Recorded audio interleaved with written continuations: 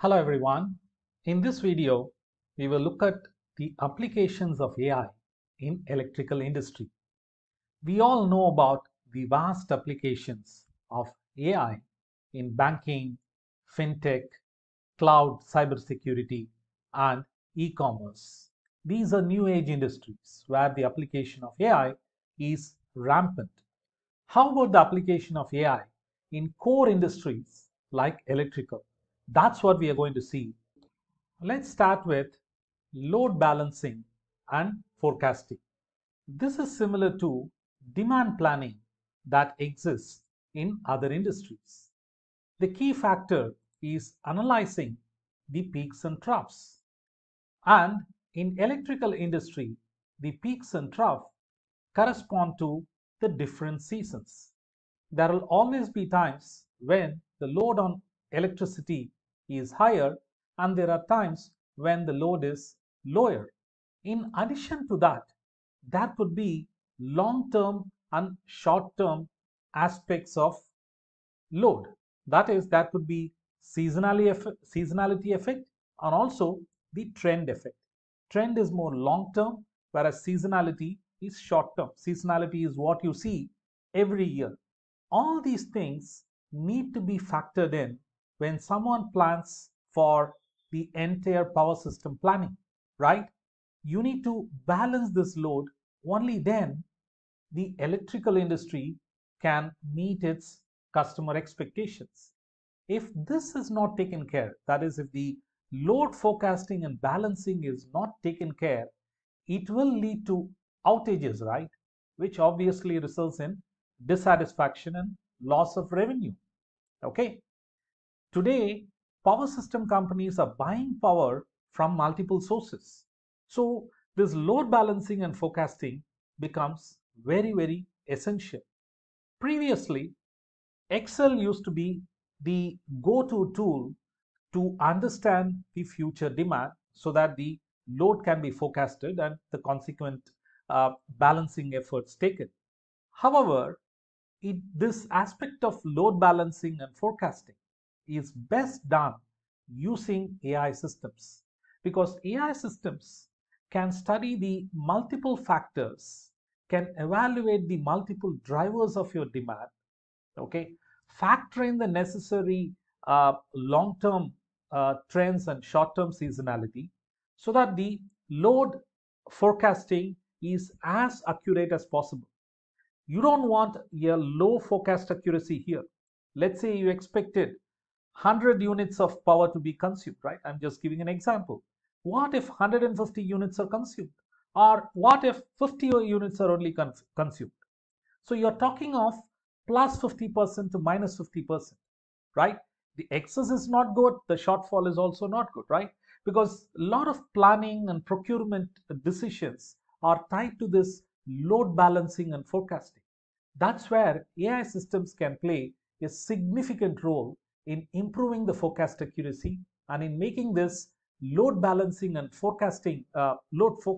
balancing process a lot streamlined and a lot smoother. Okay. The next one involves fault diagnosis and automated distribution systems management. To understand distribution, let's look at this particular diagram in front of your screen.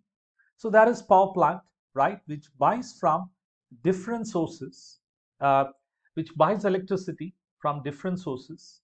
The power plant itself could be producing electricity, okay, and then there is transformer. After that, you will have transmission. The transformer is used again, and then you have the distribution setup before the electricity finally reaches home.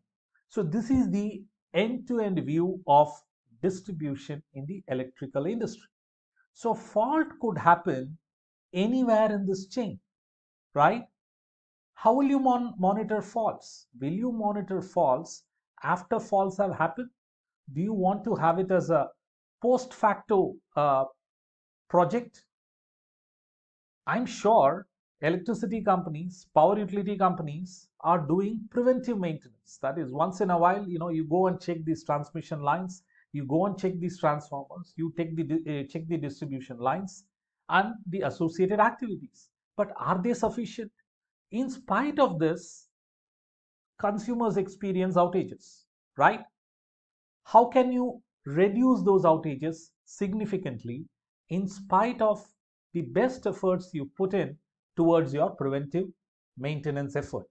That is where the concept of predictive maintenance is very helpful, right? Earlier, I used the term preventive maintenance, right? Here, I am using the word predictive maintenance. Preventive maintenance is about periodical maintenance that happen once in a while, right? Or after certain usage.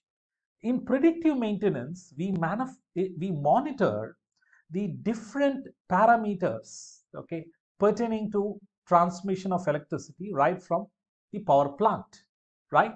You're monitoring all this in real time, and any anomalies, any extremities, any outliers are flagged, okay, are flagged as triggers, to the respective party so that necessary actions can be taken. That is one opportunity. The other opportunity is you track these parameters, okay, you track the parameters that are relevant for different areas of the distribution, okay, you track them and proactively identify, proactively predict future failures that could happen, okay. So predictive maintenance is about identifying future failures before they happen, okay. The more granular you go, that is, if you monitor parameters, at the part level, you can even say that a particular transformer is going to fail, and in that a particular component is going to fail, okay. It depends entirely on how you are tracking, how you are measuring, right? The more granular you go, the more granular your identification of future failures can be, okay. So when you monitor the performance of your entire distribution through AI systems, automation is possible, right? We are gradually increasing the level of automation in monitoring the distribution systems, in managing the distribution systems. As AI becomes more sophisticated, okay, as AI becomes more advanced, this automation will only increase, okay. So the technology that is driving this is both machine learning as well as deep learning, okay. Deep learning is about analyzing images, analyzing videos. Machine learning is about analyzing structured data, that is data that you will store, in typical Excel file or traditional relational databases, okay. So deep learning is the more advanced form. So I can analyze not just outputs that come from these lines, but I can even analyze the images and videos that can be transmitted from these places, right? So anomalies or outliers or extremities can be identified from the images and from the videos so that action can be taken.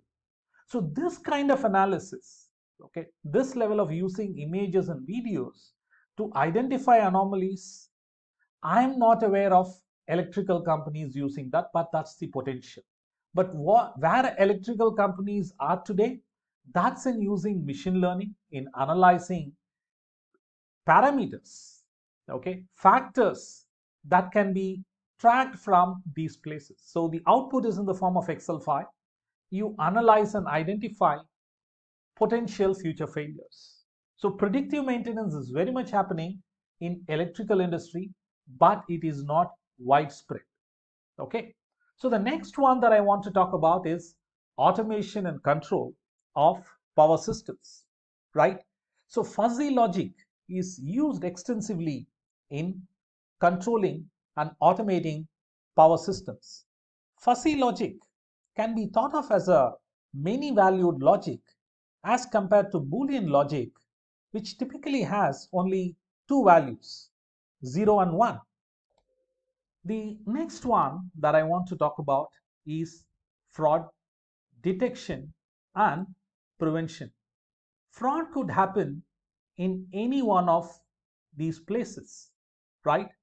So Tracking the parameters at these places alone won't be sufficient because fraudsters are becoming sophisticated. Let's understand what are the types of fraud that electrical industry faces. Starts with physical tampering of meter, or if you're using smart meter, it can even be hacked, right? So this is the first type of fraud that happens in electrical industry. The next one is stealing electricity, right? You saw the distribution network. So the electricity could be stolen at any one of those places, right? The next one is anomalies in billing. There are billing errors that could be done deliberately. Okay, that's fraud, right?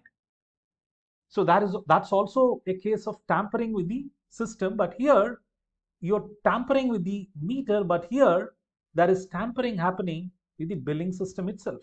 If you ask, such kind of problems exist, they very well exist.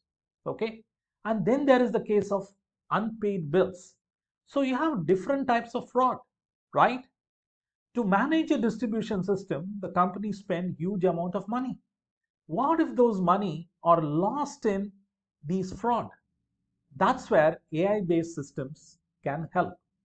AI-based fraud detection and prevention systems have proven its mettle in many industries. Okay, and some utility companies, some electricity companies are beginning to use AI to prevent fraud. The beauty of AI is it can be used to even predict fraud. Even before fraud happens, AI systems can identify areas where fraud can happen. That's the power of AI for you, right? Whether it is fraud or it is an inefficiency, right? Leakages happen in any one or more of these areas all the time, okay? The point I'm coming to is use AI to prevent leakages, use AI to predict leakages, right? That's a huge opportunity area for the electrical industry. Of course, the automation of control systems, automated management, of distribution systems, load forecasting, these are all areas where AI is applied to a limited extent in electricity industry. As days go by, as AI becomes more advanced, I'm very confident that electrical industry will embrace AI more than what it does today. In this video, I did not cover any programming details. If you are interested in the programming side of machine learning, you can check out my Udemy course on machine learning. I have provided the link for the course in the comment section.